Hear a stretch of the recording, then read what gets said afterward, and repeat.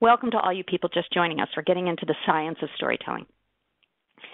The story begins in our brain, and with the breakthrough science of mapping and decoding our neural circuitry.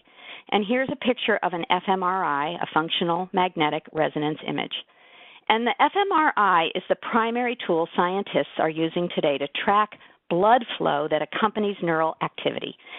The fMRI creates this color-coded contrast which highlights where neurons are firing, and this is what scientists follow.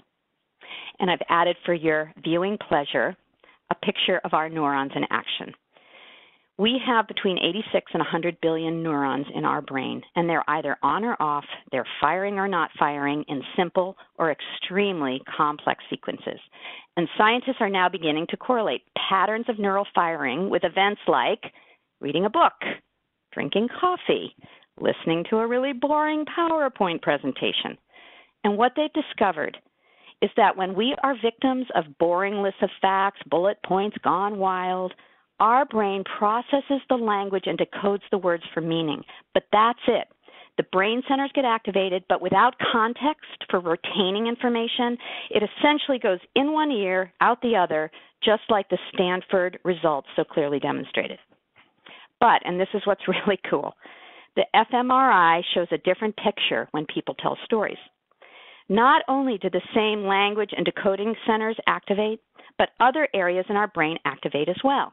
For example, your motor cortex will light up when I describe a swimmer fighting against an ocean's undertow, as does your sensory cortex when I conjure up the sweet aroma of vanilla, as does your frontal cortex, as does the emotional region of your brain, the insula, when we feel the curiosity, anticipation, and pull of a story.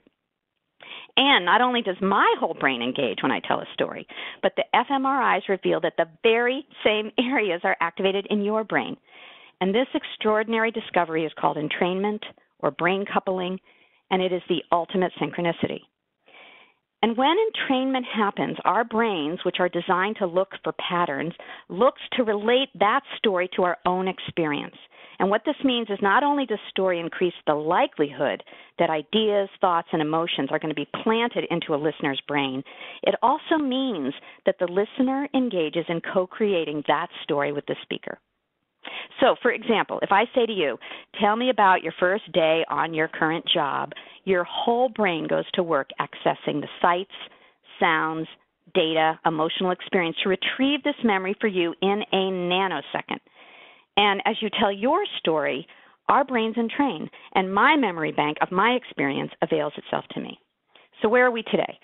Barbara and I spend our consulting time convincing clients to make the shift away from talking at people, dumping data, making lists of facts and features of what you or your product does, and to begin to craft and wrap your information in a story with context that carries a message, a purposeful meaning, and to put the whole brain of your audience to work.